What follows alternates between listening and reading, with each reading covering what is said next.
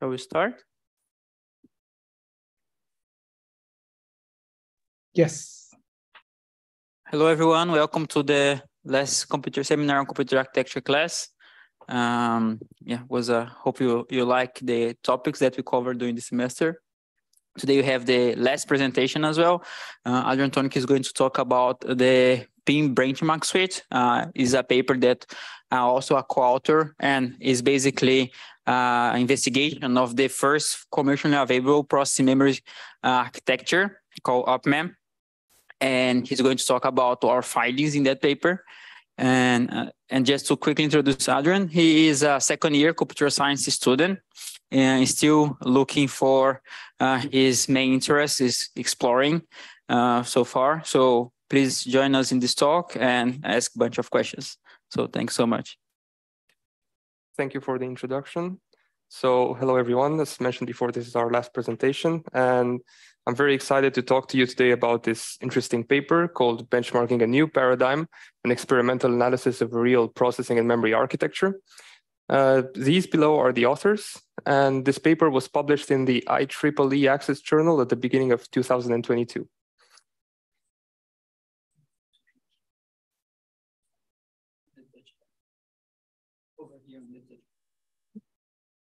Where is it?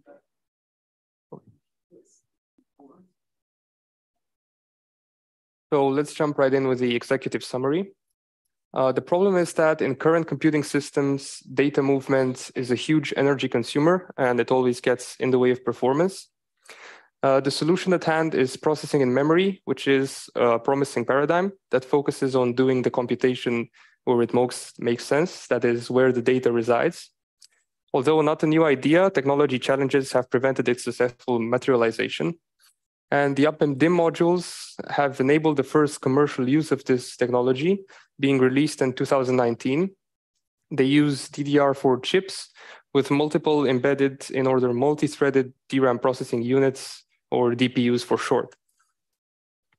The aim of this paper is to benchmark and characterize a system based around the UpMem-DIMs and analyze its performance and energy consumption, as well as compare it to that of CPUs and GPUs of today. To that end, the authors use a suite of 16 benchmarks, which are known to be memory-bound in conventional processor-centric systems. They are open source, programmed in C, and have been tested on an interface which uses 20 of the new UpMem memory sticks. As takeaways, we'll have the PIM suitability of different workloads, programming recommendations and suggestions, as well as hints for hardware and architecture designers of future PIM systems. Now, the outline of my paper is as follows. I will start with an overview and objectives, move on to some background information, then I'll get into an in-depth analysis of the piece of technology at the center of the presentation. Then we'll look at the approach and results, the conclusions of the paper, and finally, I will give my own analysis of it with strengths, weaknesses. I'll shine a light on some of my own takeaways, and we'll end with a discussion. Overview. In the picture on the left here, you can see what the UpMem sticks look like. And as you notice, they are not so different from traditional DDR4 chips. And on the right, you can see the system which was used for benchmarking with its two CPUs highlighted in blue. The PIM-enabled memory sticks, 20 of them highlighted in yellow here. And in red, we have the DRAM sticks, which still need to be present in the system. The objectives of the paper are to review how UpMem is built and what makes it different and intricate, analyze the performance of a PIM system on different types of widely used workloads today, and finally, compare its performance and energy consumption with CPUs and GPUs. Now for some background information and further insights. If you look at a system on chip nowadays, you will find a lot of components such as CPU, GPU, cache, accelerators, and all of these need to communicate with each other and with the DRAM. And this means a lot of data movement, which is detrimental for the latency and performance of the system. Processor technology has developed much faster than memory technologies, resulting in this discrepancy in the time used to move data instead of do computations on it. And so data movement dominates performance as a major system energy bottleneck. If we look at the total system energy consumption, data movement, depending on applications, accounts for 62% in consumer applications, 40% in scientific applications, and 35% in mobile applications. I have cited below the sources of these informations. A promising solution is PIM, which equips memory chips with processing capabilities and focuses on doing the computation as close to the data as possible. And if we look at how our computing systems work nowadays and what their problems are, we should focus on more data-centric systems in the future. There have, of course, been other proposed solutions, which are 3D stacked memory or processing using memory. But the traditional 2D type of memory of UpMem DIMMs has made them a lot more feasible and cheaper than the other technologies. Let's have a look at the insides of an UpMem DIMM module. The UpMem architecture consists of standard DIMM modules with memory arrays and a lot of PIM chips, which contain DRAM processing units, or DPUs for short. Processing happens on the DRAM chips directly. And a major design challenge was encountered when making this product, which was that DRAM designs only use 3 metal layers, while conventional processors use more than 10, preventing the fabrication of fast logic transistors. But UpMem has overcome this challenge by using cores that are deeply pipelined and fine-grained multi-threaded. Also, UpMem DIMMs can be seen as a loosely coupled accelerator, similar in their way of doing computations to a GPU. This is how the system is organized, with a host CPU connected to some DRAM DIMMs, which represent the main memory, and some DRAM DIMMs, which represent the PIM-enabled memory. An UpMem DIMM contains 8 or 16 chips, amounting to 1 or 2 ranks of 8 chips each. This is the same picture as before, but this time with a more detailed look at the inside of a PIM chip. And inside each PIM chip, we find 8 64 megabyte MRAM banks, highlighted here, with the DMA engine to the left to access them, and 8 DRAM processing units, or DPUs, resulting in a total of 64 DPUs per rank. Inside the PIM chip, we also find a DDR4 interface used for accessing the MRAM, a control status interface used by the host CPU to send commands to the DPU pipeline. And all of this is found 8 times in a PIM chip from the 640 DPU system, and 16 times in a PIM chip from the 2556 DPU system. We will take a look at both of these systems and their specifications in a few slides. Now I'll talk about what type of processor the DPU is. It's a multi-threaded in-order 32-bit reduced instruction set computer with a specific ISA, which is capable of running at up to 425 megahertz. In the paper, the authors ran it at 350 megahertz, and it's also presumed that in the future they will be able to run at 525. It has 24 hardware threads with 24 general purpose registers and a pipeline depth of 14 stages, but only the 3 last stages are parallelizable and capable of running in parallel with the fetch stages of the next instruction, which means that the DPU has a requirement of 11 cycles to fully utilize the pipeline, and instructions are dispatched 11 cycles apart. The DPU functions alongside 2 SRAM-based memories, 24 kilobytes of instruction RAM and 64 kilobytes of working RAM, which is a scratchpad type of memory, which means that it's a software-controlled cache, and its bandwidth is independent of access pattern. Now let's take a look at the 2 systems mentioned before. First, we have a 2560 DPU system. That is the theoretical maximum number of DPUs, because in the system from the paper, there were actually only 2,556, because 4 of them were faulty.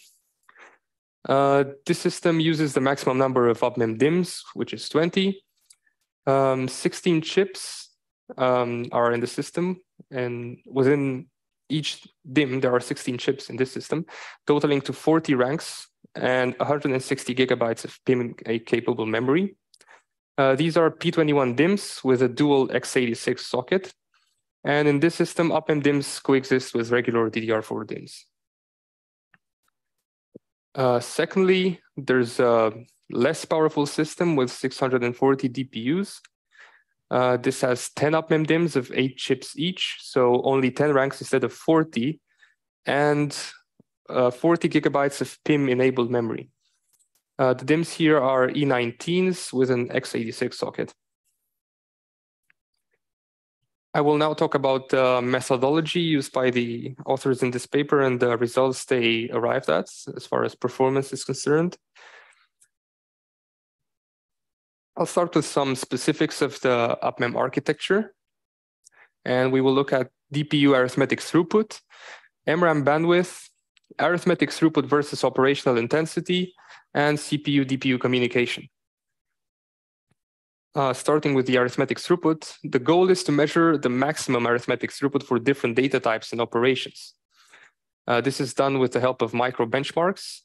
The type of the micro benchmark is stream, which means looping with a stride of 1 over the elements of an array in WRAM and performing read, modify, write operations on them.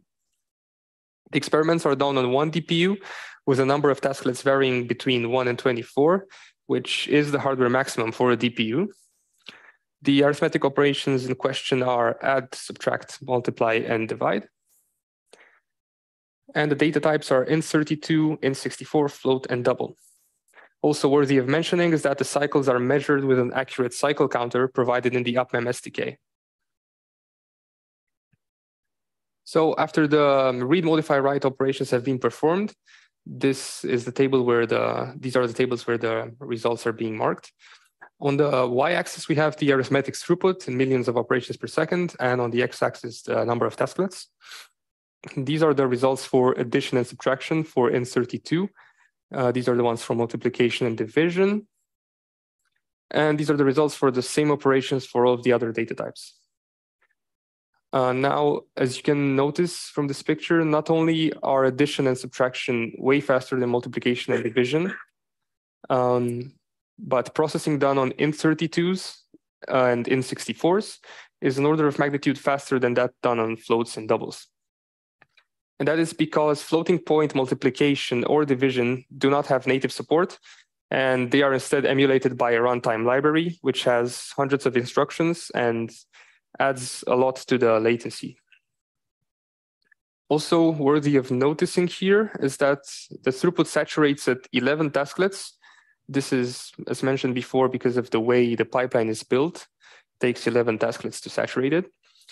And also in the paper, the WRAM bandwidth is also measured, but I will not present that here. Now, MRAM bandwidth. The goal here is to measure MRAM bandwidth for different access patterns. This is also done with the help of micro benchmarks. And the authors measure the latency of a single DMA transfer for different transfer sizes, as well as see how the MRAM performs with the stream benchmark, which are the benchmarks from before, but also with a new one this time, which is copy DMA, which copies data from the MRAM to the working RAM of the DPUs, but without doing any loads or stores in the DPU core. There are results for strident and random access patterns available in the paper as well, but I will not tackle those here. And the accesses to MRAM are included in the following results. First, for measuring the latency of a DPU access, the authors developed a linear expression, whereas latency is written like this, where alpha is a constant that appears for every access. And other than that, the latency of the transfer depends on its size. From that follows the equation for the bandwidth in bytes per second. The authors have experimentally measured beta in this equation to be 0.5 cycles per byte. And so the theoretical maximum MRAM bandwidth is 700 megabytes per second at 350 megahertz. The results are not quite that, but they are within 90% of the theoretical limit. So what we see in the tables below does match the expectations from the theoretical equations. In this table, you can see the bandwidth in dark blue and the latency in light blue, being shown in a logarithmic plot in relation to the data transfer size, ranging from 8 bytes all the way up to 2048 bytes. The table on the left shows the bandwidth for MRAM read, and the one on the right for MRAM write. Key observations are that the DPU's main memory, or MRAM, bank access latency increases linearly with the transfer size, and the maximum theoretical MRAM bandwidth is 2 bytes per cycle. Now for the stream benchmark MRAM bandwidth. In this table, you can see the sustained MRAM bandwidth on the y-axis, this time not on a logarithmic scale, and the number of tasklets on the x-axis. This is the bandwidth for the copy DMA, the new benchmark mentioned before. These are the results for copy and add, and these are the ones for scale and triad. Something different here compared to the results for arithmetic throughput is that we see saturation happening at less than 11 tasklets. And that is because when the access latency to an MRAM bank for a streaming benchmark is larger than the pipeline latency, the performance of the DPU saturates at less than 11 tasklets. This workload is memory-bound 1. And on the other hand, when the pipeline latency is greater than the MRAM access latency, the performance of the DPU saturates at 11 tasklets as expected, and the workload is compute-bound. So the dominant latency determines the bandwidth. Arithmetic throughput versus operational intensity of a DPU. This section aims to identify memory-bound and compute-bound regions for different data types and operations. The means of evaluation are load an array onto WRAM from MRAM, perform a variable number of operations on it, and store it back. This experiment is inspired by the roofline model, which is an analysis methodology that shows the performance of a program as a function of its arithmetic intensity. Operational intensity is defined here as the number of arithmetic operations performed per byte accessed from MRAM. Worthy of mentioning as well is that pipeline latency changes with operational intensity, but MRAM access latency stays fixed.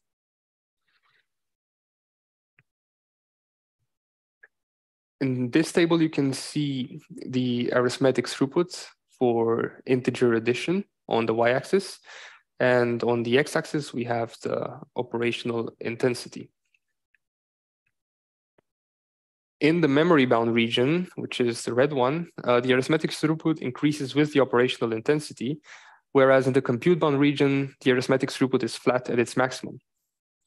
The throughput saturation point is the operational intensity where the transition between the memory-bound region and the compute-bound region happens.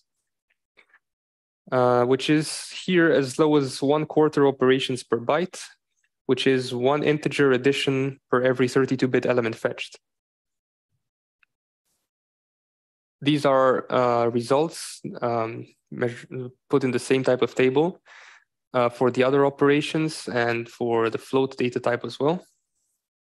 And in red, I have marked the throughput saturation point. And the key observation here is that the DPU is fundamentally a compute-bound processor, since the arithmetic throughput saturates at such low operational intensity. And so most real-world workloads are expected to be compute-bound in the UpM architecture.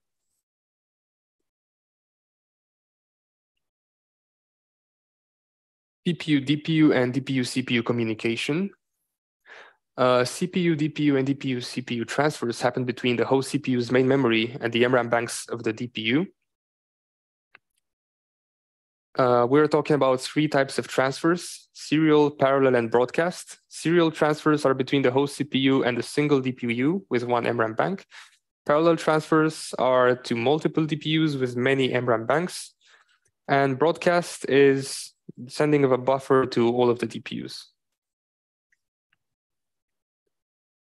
Now, inter-DPU communication is one of the problems of this architecture, because the DPUs don't have a channel for communication amongst themselves. So any data transfer happens via the host CPU using CPU-DPU and DPU-CPU transfers. There are some more often encountered typical communication patterns, which are merging of partial results to obtain the final result. These are DPU-CPU type transfers only. And redistribution of intermediate results for further computation. These are both DPU-CPU and CPU-DPU. So a natural question which arises is, are those CPU-DPU data transfers a bottleneck? The sustained bandwidth of all types of CPU-DPU and DPU-CPU transfers is also obtained with a micro benchmark, which is done on one DPU first with a variable transfer size from 8 bytes all the way up to 32 megabytes. And then on one rank, which is 64 DPUs, with a fixed transfer size of 32 megabytes to or from a set of 1 to 64 MRAM banks within the same rank. Not more than one rank is used, since preliminary experiments have shown that the UpM SDK only parallelizes transfers within the same rank. These are the results for one DPU. On the y-axis, you can see the sustained CPU-DPU bandwidth on a logarithmic scale. And on the x-axis, we have the data transfer size in bytes from 8 all the way up to 32 megabytes. In light blue is the bandwidth for CPU-DPU, and dark blue is DPU-CPU. The takeaway is that larger CPU-DPU and DPU-CPU transfers between the host memory and the MRAM banks results in higher sustained bandwidth. These are the results for one rank. And the main difference compared to the table from before is that this time the transfer size is fixed and there's a varied number of DPUs from 1 all the way up to 64. The full shapes here represent the serial transfers for both CPU-DPU and DPU-CPU. The hollow ones are the parallel transfers, and the red triangles represents the bandwidth for the broadcast transfers. The sustained bandwidth of parallel CPU-DPU and DPU-CPU transfers between the host main memory and MRAM banks increases with the number of DPUs inside the rank. Now let's take a look at the prim benchmarks, which are one of the most important parts of this paper. Prim is a suite of workloads designed to test how the two UpM systems, the 2556 DPU and 640 DP1, perform, and for identifying weaker areas of them. They are also meant to compare software improvements in compilers and compare future PIM systems. The selection criteria for these benchmarks are that the workloads have to be from different application domains, and they are all workloads which are memory bound on processor-centric systems.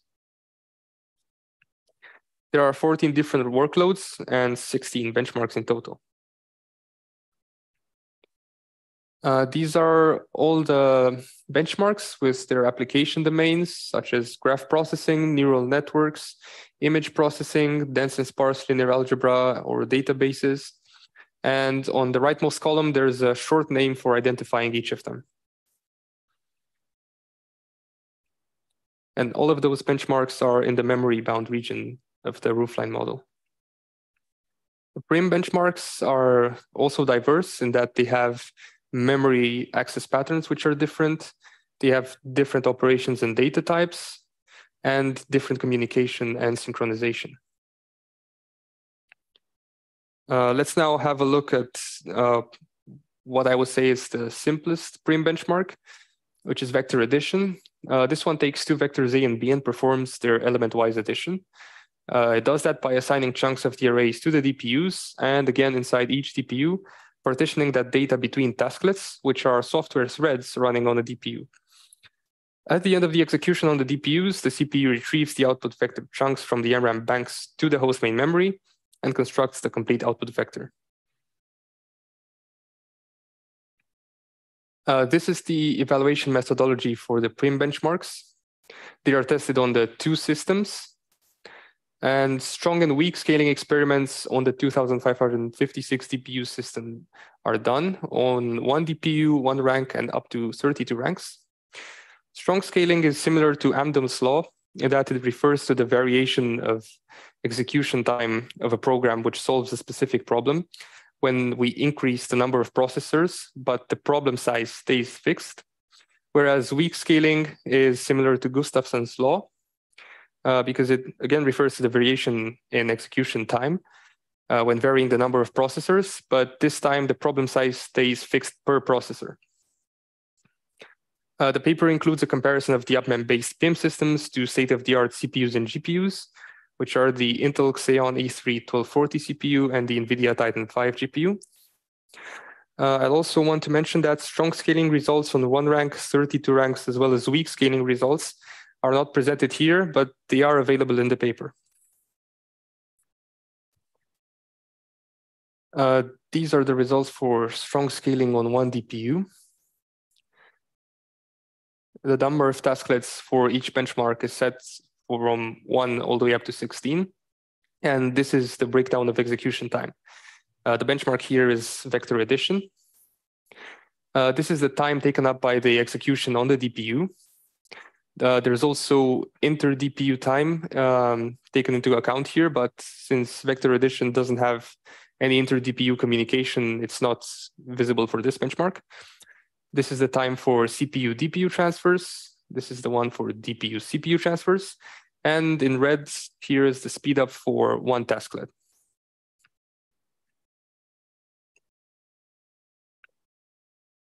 Most of the benchmarks have the best performing number of tasklets at 16.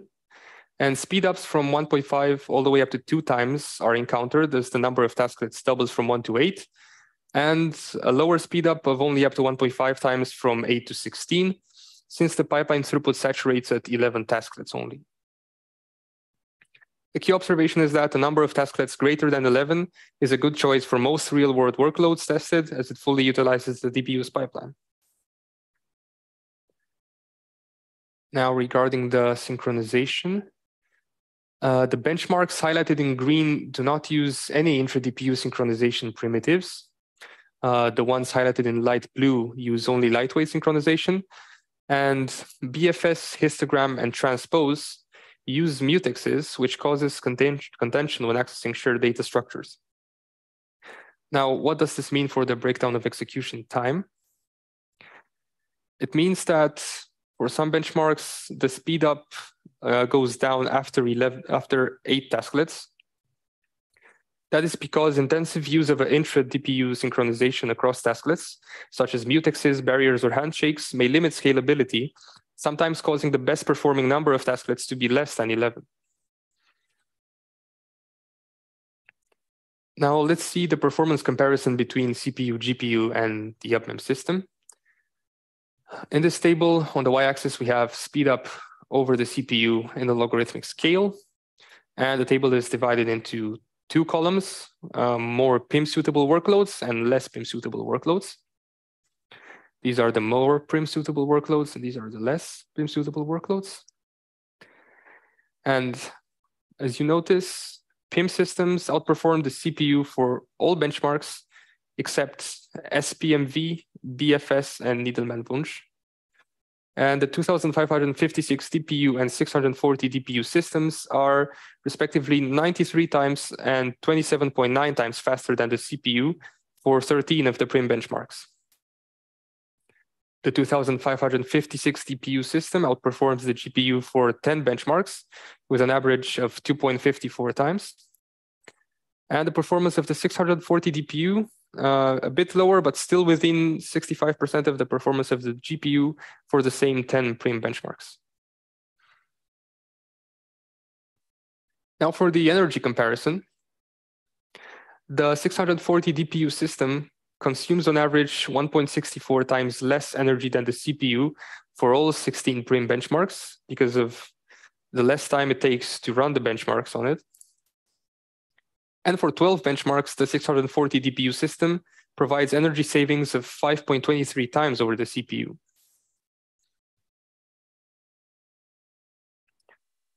We have arrived at the conclusions now. There are 4 key takeaways. The first one of which is the UpMem PIM architecture is fundamentally compute-bound, and as a result, the most suitable workloads are memory-bound. The most well-suited workloads for the UpMem PIM architecture use no arithmetic operations or use only simple operations because of the native support that they have in the system. The most well-suited workloads for the UPMEM PIM architecture require little or no communication across DPUs or inter-DPU communication. And the fourth takeaway, UPMEM-based PIM systems outperform both state-of-the-art CPUs and GPUs on most PIM benchmarks, and the outlook is even more positive for future PIM systems. UPMEM-based PIM systems are also more energy efficient than state-of-the-art CPUs and GPUs on workloads that they provide performance improvements over. Now, before I move on to my own analysis, are there any questions?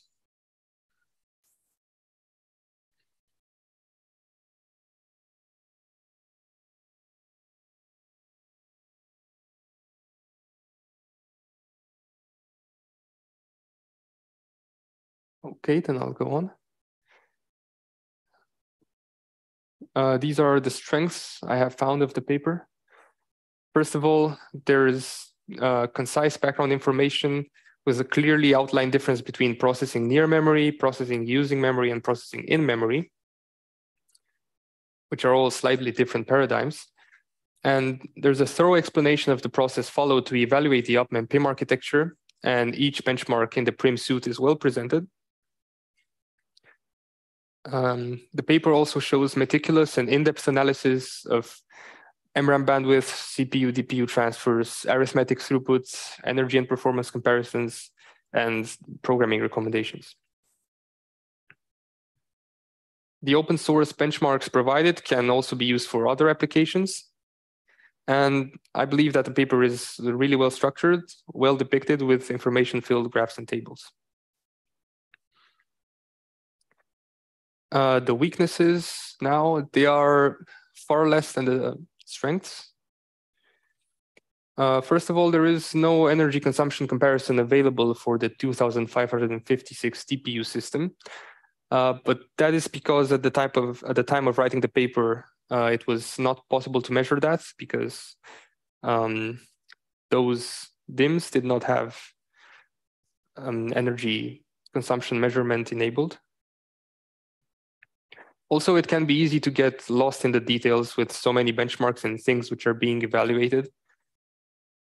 And the paper is a bit of a long read, but fortunately, Safari provides presentations of various lengths on it, from 5 minutes to more than 2 hours, depending on the level of detail you prefer.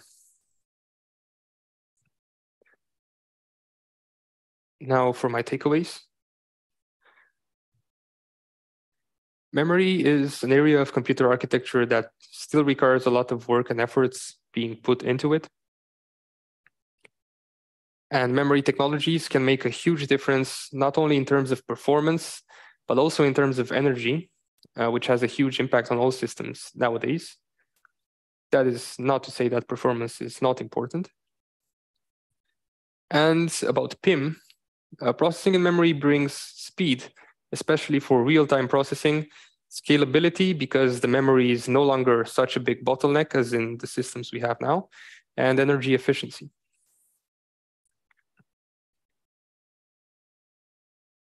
If you'd like to add any strengths or weaknesses before we move on to the discussion.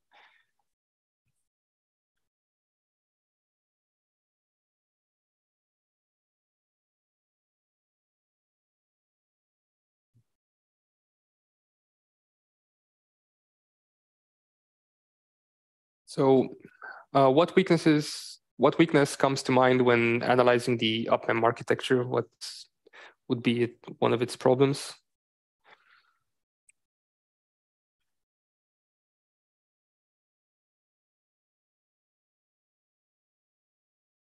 Yep.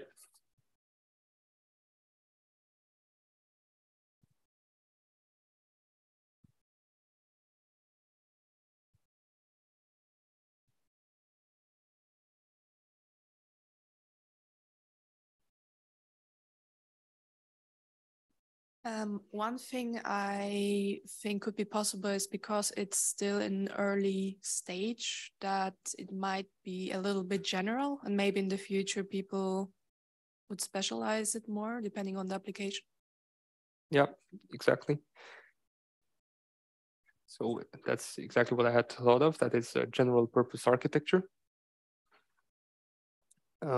First of all, and I have found two more main weaknesses. If anybody would want to add to it.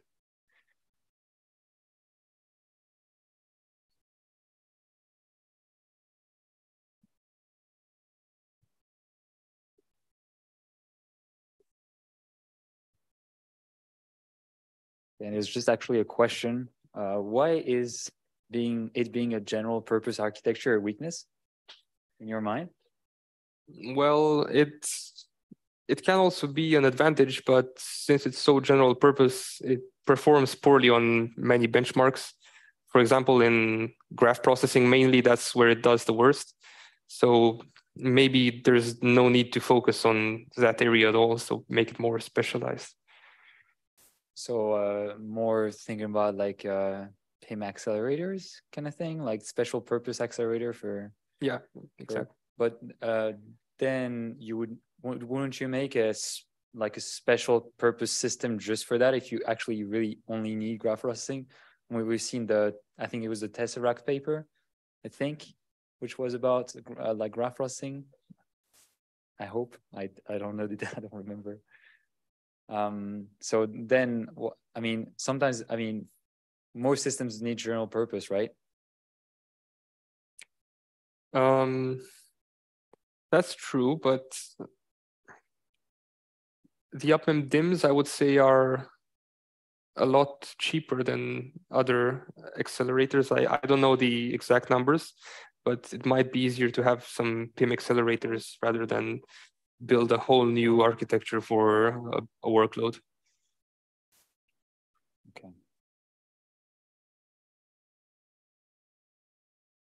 So the two other weaknesses which I found are inter-DPU communication, which is what's most detrimental for graph processing, and the lack of flexibility or diversity of systems that can be built using UpMem DIMMs. And let's start with what I mean by general purpose architecture. So in 2022, UpMem is no longer the only PIM technology available. There are prototypes from other companies. Maybe you can name a few. I think Samsung has one. Yep. Samsung has HBM PIM. And there's also the SK Hynix accelerator in memory. And what these do differently is that they are specialized on high performance computing, neural networks, and big data. So the idea is make UpMem DIMMs more specialized as well. And as I said before, this regards slower performing workloads altogether, such as sparse matrix vector or BFS. And inter-DPU communication is a bottleneck, but maybe it does not need to be solved at all. We could only use stream type workloads.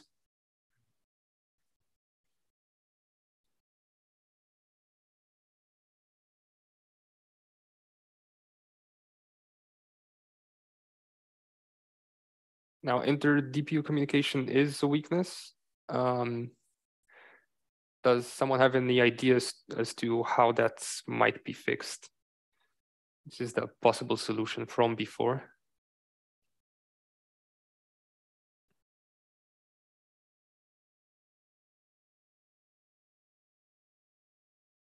So right now, the inter-DPU communication is done first by the CPU, right? Yes. Is that what's happening? Well, then is somehow putting all these chips on the same interconnect, might I say, and have pass links between them, rather than have to go by the CPU. Yes, I think that would be a good idea.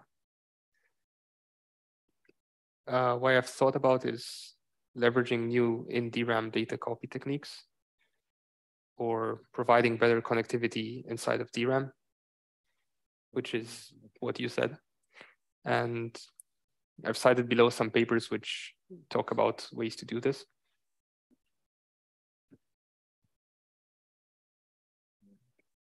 Also, could coordination between UpMem DIMMs and GPU speed up things even more and cover a wider range of applications? Could we make the two work together?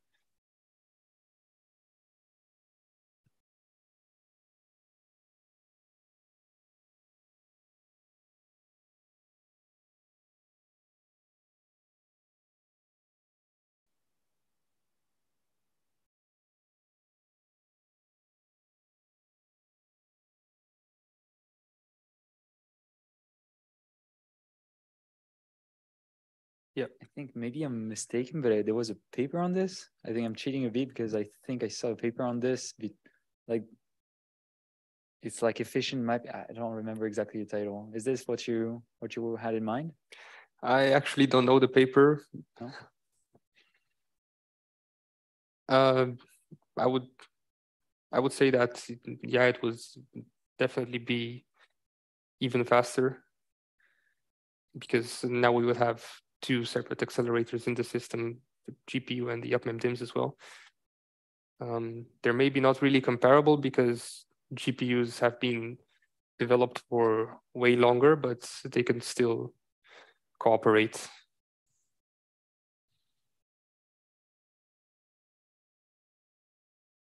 And now I'll talk about what I mean by lack of flexibility for systems that can be built using UpMem DIMMs.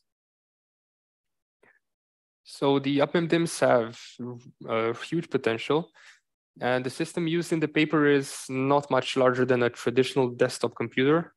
So in fact, it's pretty similar to that. So we have a system which is similar to what we have now. What could we do differently? Could we maybe use it in other types of systems as well?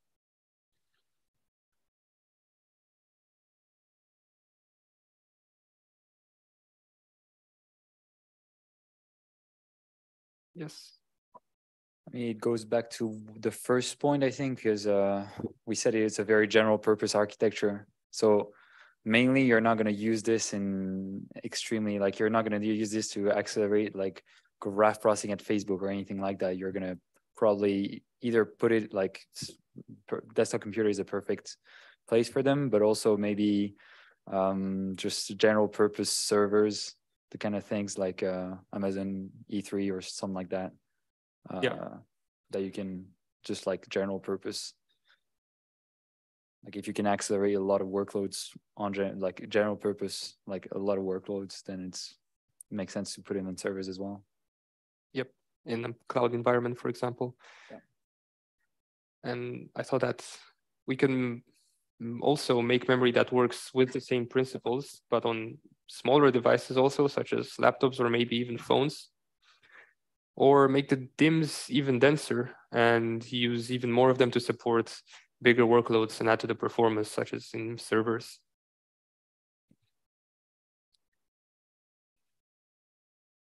And my final question to you is, how long do you think it will take until PIM technology like this will be available mostly everywhere?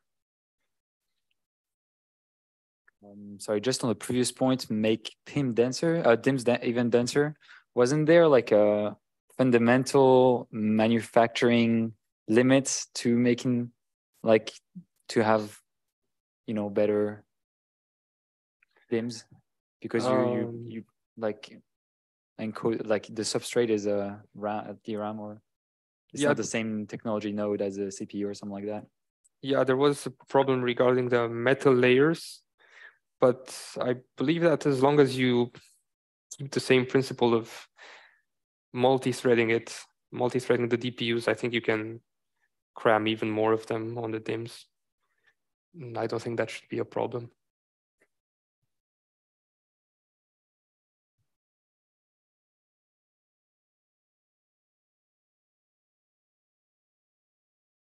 Are there any answers to the final question, maybe?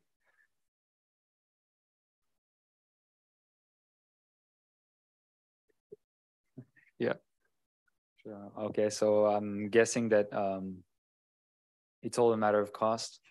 It's going to be in devices if it's cheap enough, because either people have a high enough reason, a big enough reason to use them, and that's usually only in very special accelerators kind of thing, or it's cheap enough and it accelerates everything, and so you get it. So it's just a matter of time, matter of cost going down, I guess, maybe. Yeah, I left this as more of an open-ended question. I agree with you.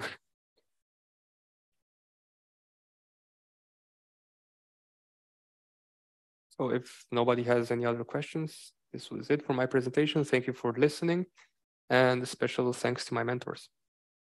Right.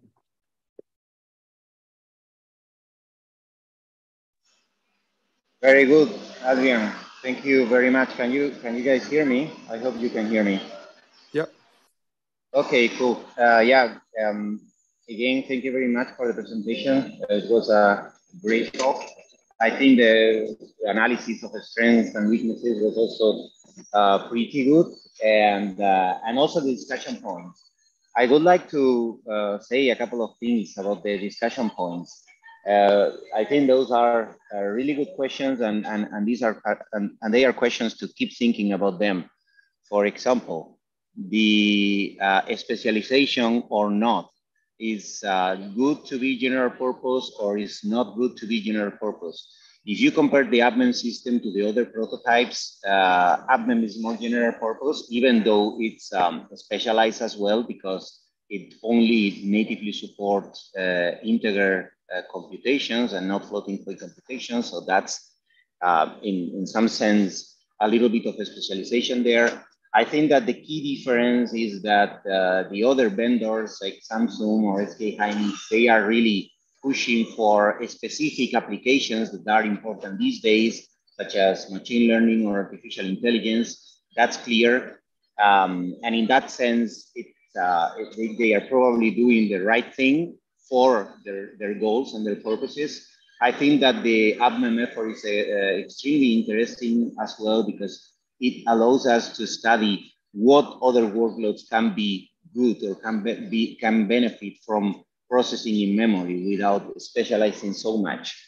Of course, I agree with Adrian that there are certain workloads that don't perform so well, and there could be ways of improving the AppMem system for these workloads. Adrian has mentioned works like Rocron, Lisa, or Figaro that are ways of communicating inside a DRAM chip, and that would be a possible way for internal inter-DPU communication that would definitely alleviate the overhead of inter-DPU communication through the host that the current system has. And I don't think that's so difficult and of course not impossible to implement. So I firmly believe that this system has a strong potential, and it can for sure keep improving. You guys have also mentioned the possible synergy between AppMem DIMMs and GPUs. That's something that could definitely happen, and for sure something interesting to explore. And indeed, it's happening as well. Samsung and SK Hynix proposals are mostly intended to complement GPUs. And very recently, for example, Samsung has announced a collaboration with AMD to integrate HBM stacks, which are one of the prototypes from Samsung, with AMD GPUs. And these supposedly will be launched sometime soon. I don't know exactly when, if it's going to be next year or the year after, but it's something that they announced like a couple of weeks ago. So for sure, there are going to be synergies between GPUs and processing in memory, which is in reality a very common trend these days, making compute systems more and more heterogeneous and specialize different parts of the processing system, the compute system, to different parts of the workloads. So it's happening for sure. Now, when are we really, the last question, right? When are we really going to see real world processing in memory systems in our laptops or servers or even cell phones? That's something that It's unsure yet. We don't know when that's going to happen, but it's pretty likely that we will see them in the near future. And the key reason is that it's not only our work, this paper in particular, but also other papers from our group, from many other groups in academia, and also all these efforts in the industry that are showing that there are really a strong potential from leveraging processing in memory in real systems. So I believe it's something that's going to happen sooner than later. That's basically it, I guess, that I wanted to say. There is one more thing that I would like to say is recommend you, if you guys are interested in taking a look at the study that we did as well of machine learning workloads, training of machine learning workloads on the AppMem system.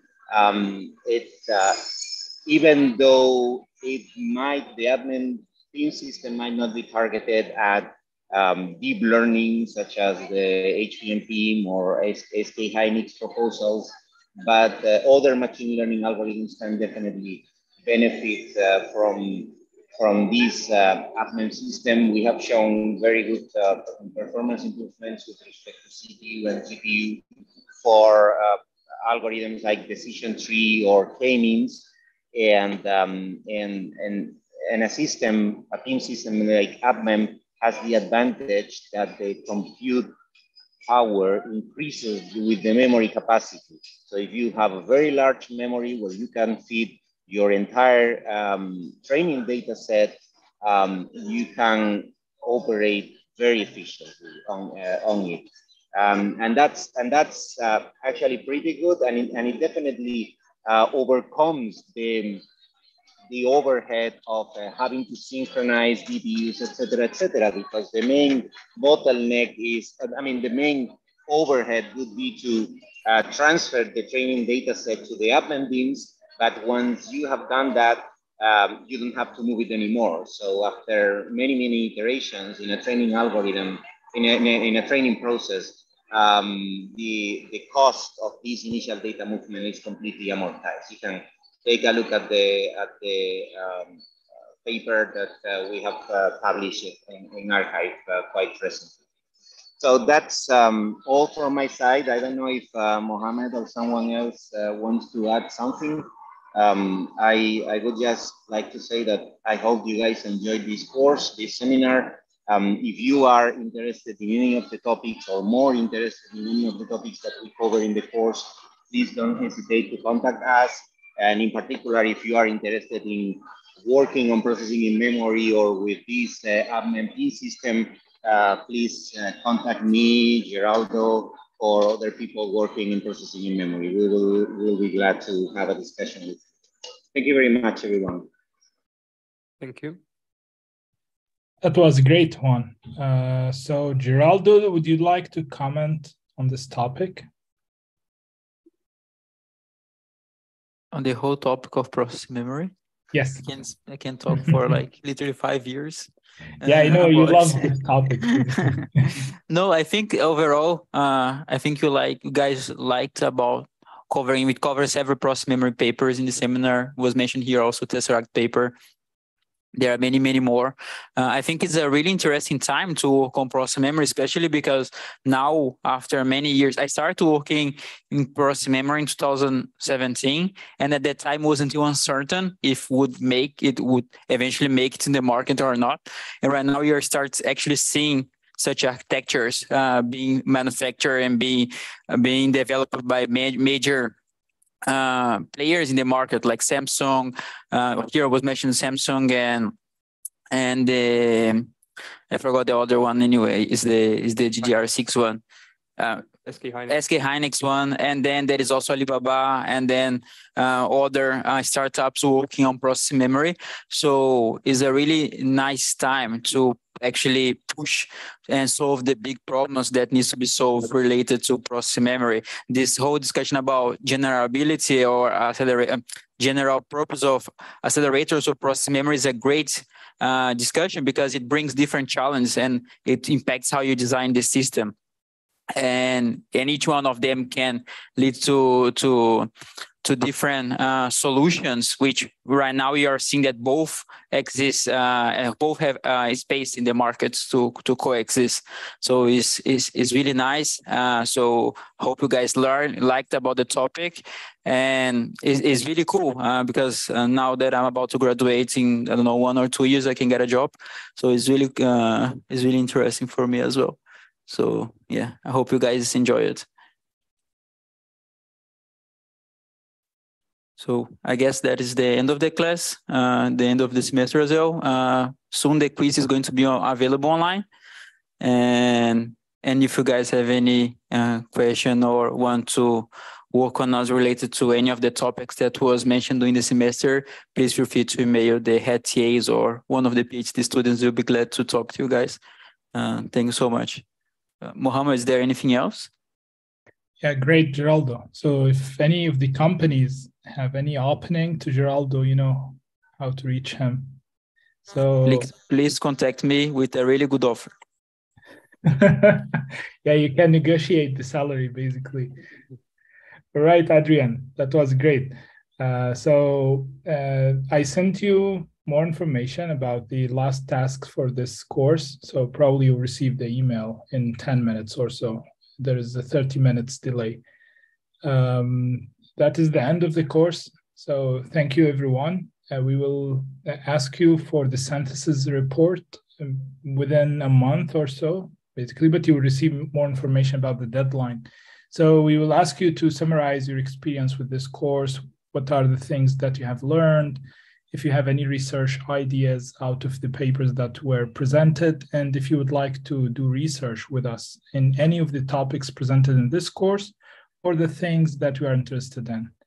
So that is the end of this course. Hopefully you'll have healthy, safe trips over the holidays and enjoy it. Thank you so much. Bye-bye. Thank you. Happy holidays.